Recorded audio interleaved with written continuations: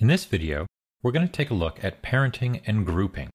Parenting is the action of placing objects into an organized group. The leader is the parent, and its followers are considered the children. Let's set up a simple scene, and I'm going to dock this menu here and just move it off to the side. And I'll create a sphere and a cube, and let's move this out. And we'll create another cube and move it over there.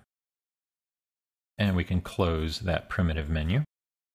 And now what I'm going to do is I'm going to take both of these cubes. I'll select the first one. I'm going to hold Shift to select the second one. And then I want to parent them to the sphere. And when we say parent them, that means that we're going to make them children of another object or node.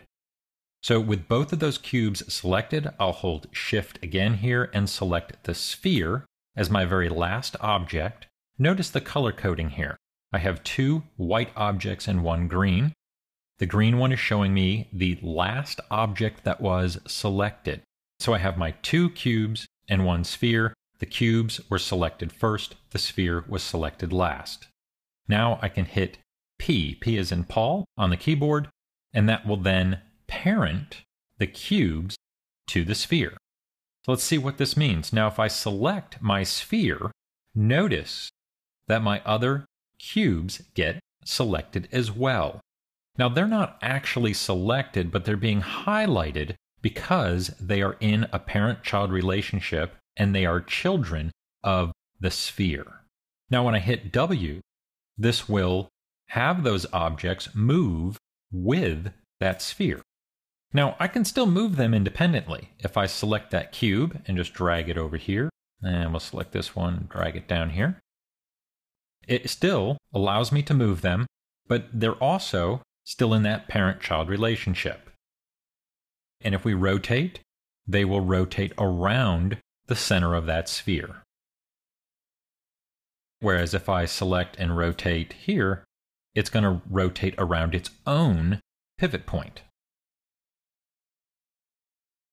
And same thing with scaling. Now to break this parent-child relationship, I can select both of my children and hit Shift-P, and that will unparent my two objects. Now when I select my sphere, they're no longer attached. Now we also have something very similar called grouping. Now grouping is really the same thing as parenting, but when we group an object, it is grouped to a null object. And basically what that's referring to is an object that has no geometry. It has nothing renderable. To do this, I'm going to select all three of those objects, and I'll hit Control-G, and that's going to be the hotkey for grouping. Now when I do that, I automatically get a new pivot point there at the center of the world.